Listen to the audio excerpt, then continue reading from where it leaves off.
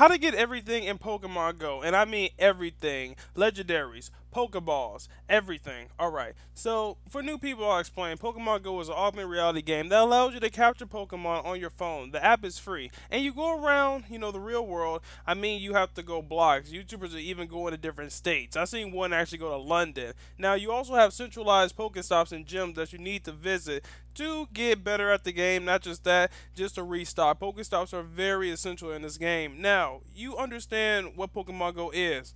Now, this is what you need to survive. In order to master the game, you have to constantly be on the move, since you're going to need a car. Having a car, you can be mobile, hatching eggs faster, getting to gyms to stop it from being captured, to defend it, and just overall, the farther you go, the more likely you are to find and catch more Pokemon, which will raise your level, which gives you an even greater chance to find a legendary. Instead of just walking around a block or two, you drive 4 miles, and in the same time, you'll find 5 as many. You're also going to need a ton of time in order to do this, and let's be honest here, the people who have the most time right now are college students. Most college students are only in college and don't work full time, so they honestly have the best chance to catch the main prizes. Back when I went to college, I knew kids that just went to college for 3 hours and then the rest of the day they just chilled out of the game. So literally it would be just the same thing. Now high school or lower, you're in there from like what, sun up till noon, so you really have a harder time. Plus you not being at age means that it's going to be even harder for you to move around.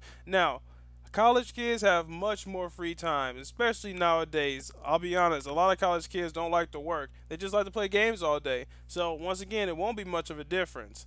Now, another key part in this, money. Let's be serious. This is a time to be a wallet warrior. This is the first bleeding augment game of its kind. There is no other kind of game like this. This is the time to pull out this wallet. Now, you'll need a job in order to be able to pay for this, to help you gain an edge over everyone. I mean, just look at all the microtransactions. It's insane. Now, yes, you can buy all these on the Pokemon Go store to help you out. Instead of going to Pokestops and getting like what I think is 5 or 10 Pokeballs, you can buy 50 right then and there and then be good and continue your adventure. You don't even need to stop. You can buy lures. You can buy a lot of things that can truly help you in the game. Yes, this is a time to be a wallet warrior. People, I know you watching this video, you've wallet warriored a few times in your life. I personally used to wallet warrior like shit on RuneScape, so I know you guys can relate to this.